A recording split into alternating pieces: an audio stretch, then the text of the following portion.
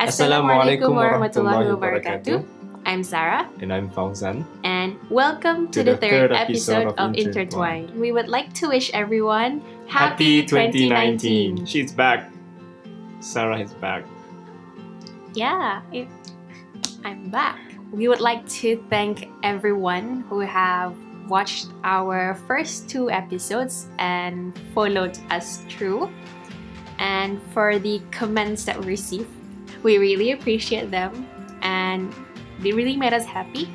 Afik's comments on improvement and Nurnisa's well wishes for my being. I found that very sweet. Thank you very much, Nurnisa. It does motivate us to go through this vlogging.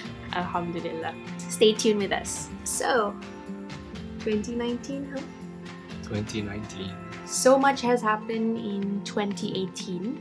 So there's definitely highlights and lowlights. And when I was scrolling through Instagram or Facebook or Twitter or any other social media out there, people were uploading their highlights of 2018.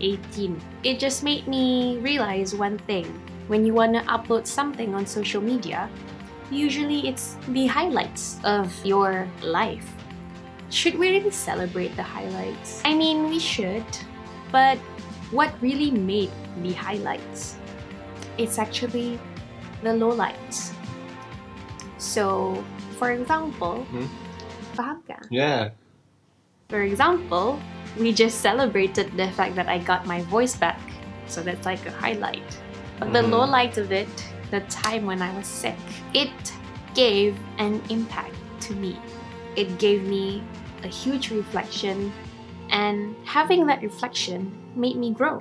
It wasn't the fact that I have my voice that made me grow, it was the fact that I lost my voice.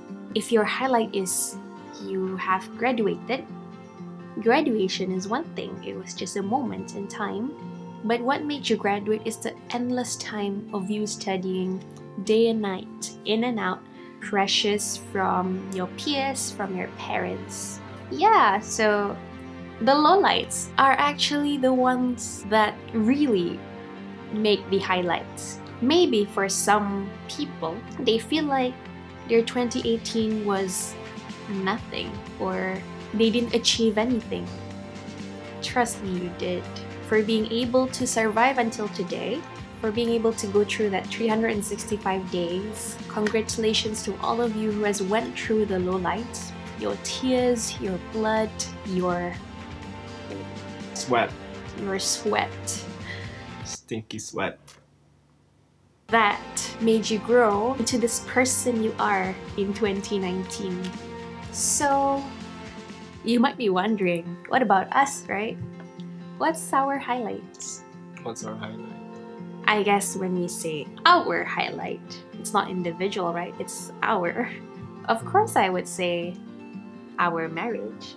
Our marriage. Which happened on the 24th of June, 2018. Yes, and that's a date I shouldn't forget. On to 2019. What's gonna be happening in 2019 for us? We wanna be healthier, happier, cook more, be more fit. We can start vlogging it.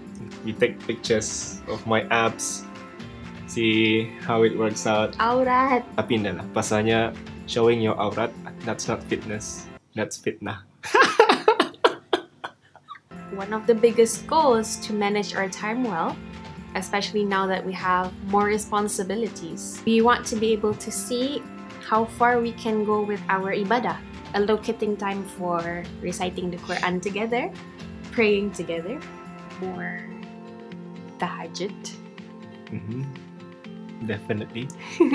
So we're not here to talk about how to do goal setting, but we also want to remind ourselves and yourselves that when we want to do goal setting, you should relate it back to your purpose of life. So as a Muslim, our purpose of life are to serve and please Allah Subhanahu wa Ta'ala. And making our goals, for example, health and fitness, it should be for the sake of Allah. When we're fit, we'll be able to do our prayers more energetically.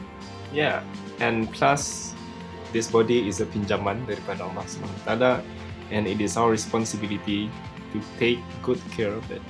So that's why health and fitness is important, especially for us Muslims.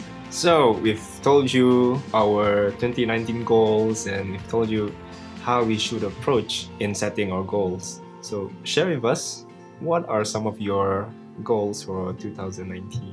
We look forward to reading your comments and your goals. And with that, see you in the next episode. Assalamualaikum warahmatullahi wabarakatuh. What? Yeah. Done.